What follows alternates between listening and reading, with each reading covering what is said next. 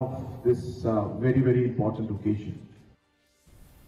Tourism Minister Paul Lyngdoh on Monday said that the department is likely to float the tender for the Rs 140 crore Shillong Ropeway project by August. Talking to reporters, Lyngdoh said that they will be able to start construction by December, adding that the government will take 2 years to complete the project. Informing he recently visited Switzerland to facilitate the start of the Ropeway project, the tourism minister said that the purpose behind his visit was to ensure that the project is based on European standards, since Switzerland has similar climatic conditions and topographic features. According to him, this project is going to be the largest cable project in the Northeast.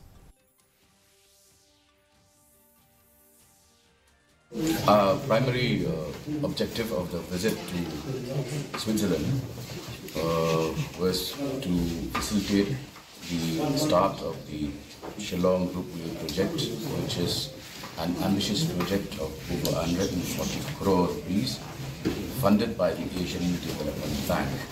This is going to be the largest cable car, the largest Ropeway project in Northeast India, where we expect a very heavy footfall of tourists, and tourism has emerged as the single biggest employment avenue